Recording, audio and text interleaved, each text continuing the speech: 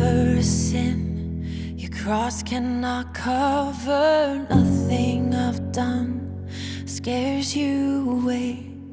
You are not shaken by complicated, fragile hearts, and your hands are safe.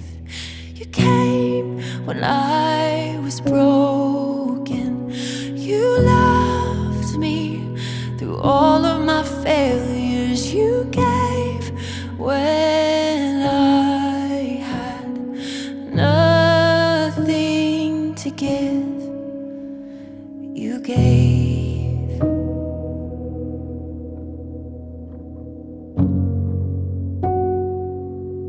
Oh.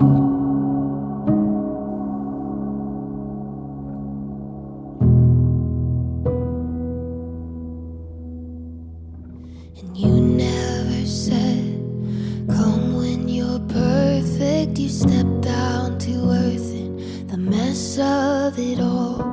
And you're not afraid of what it might look like. You run to me and hold me in front of them all. And you came when I was broken. You loved me through all of my failures. You gave when I had nothing to give. And you reached out to save me. You spoke up when they called me guilty. You gave all you had when I had nothing to give. You gave.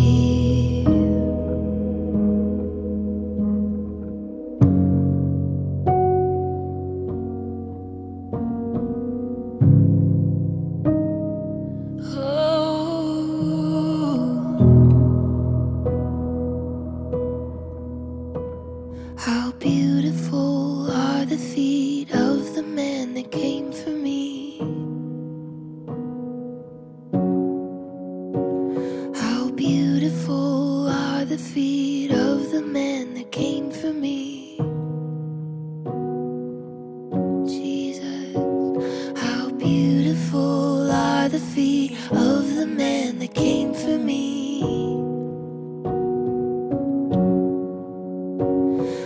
Beautiful are the feet of the man that came for me. And how beautiful are the feet of the man that came for me. Yeah. And how beautiful are the feet of the man that came for me. Beautiful, beautiful. And how beautiful are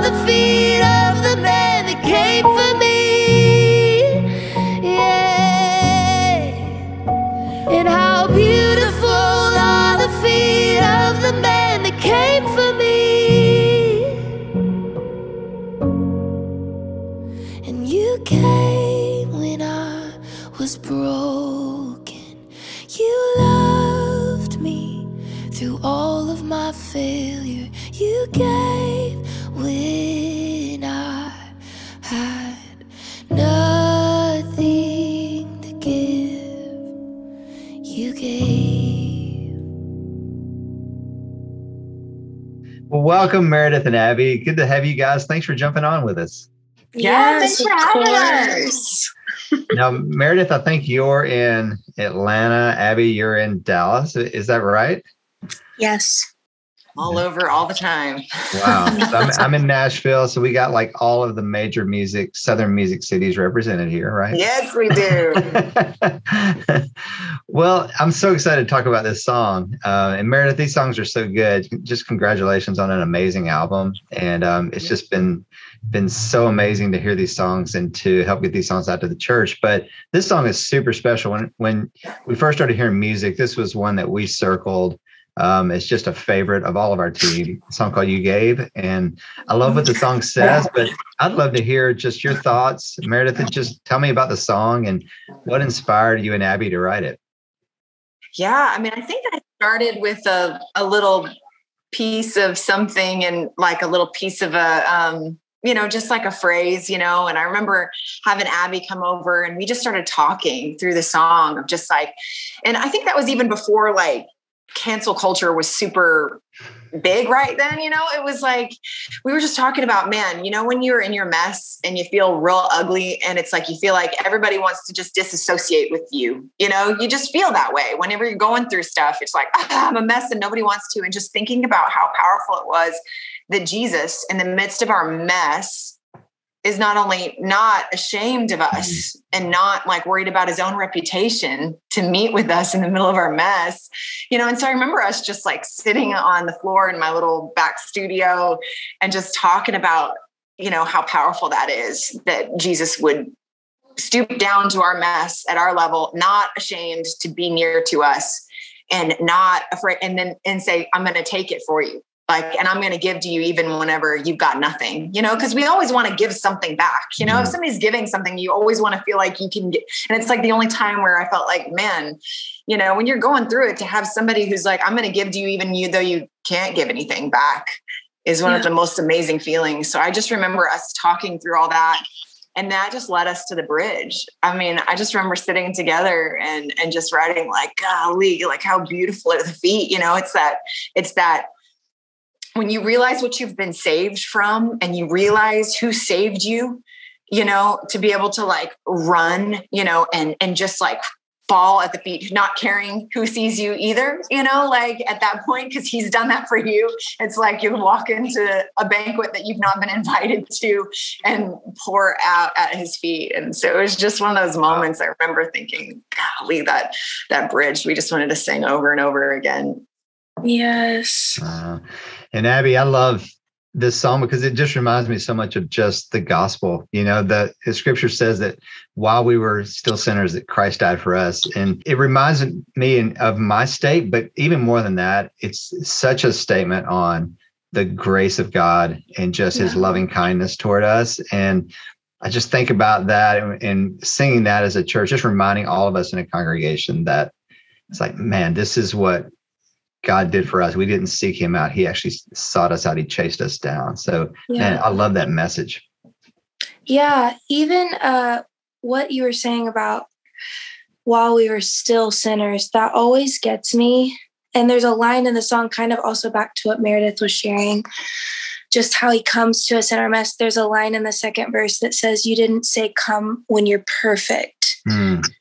What is the next line? You never said, come when you're perfect. You step down to earth in the mess of it all. You're not afraid of what it might look like. You run to me and hold me in front of them all. And even like the scandal of that, like whatever the mess may be, I have a lot of examples of my own, but whatever the mess is, he actually meets you within it. Like he doesn't ask you to like get your act together first.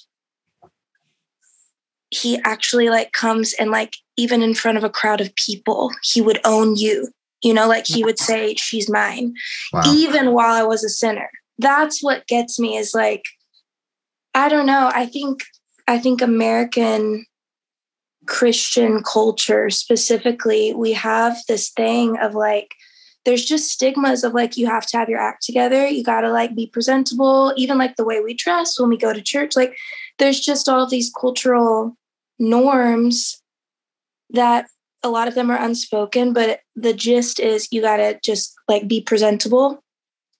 And it's actually the opposite of the gospel.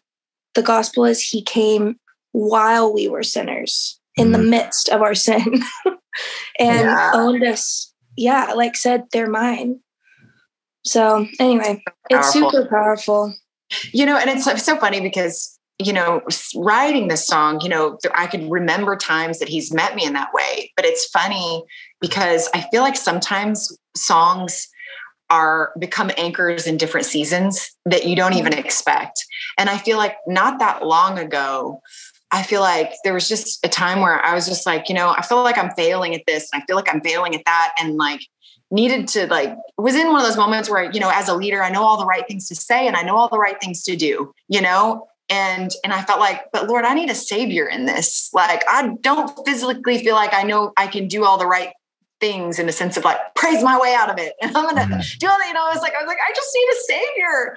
And it's like, that's where he met me. And I felt like that song actually recently, even though we wrote it a long time ago, became even more personal recently. And we changed it at that point. Instead of like, you came when we were broken or whatever else, we made it real personal. It's like, you came when I was broken. You came when, you know, in my failure, you know, because it's the more personal we make it, the more personal our praise becomes, the more intimate it is, you know, because it's like, and that's what we're looking for, is just that real intimate relationship with Jesus.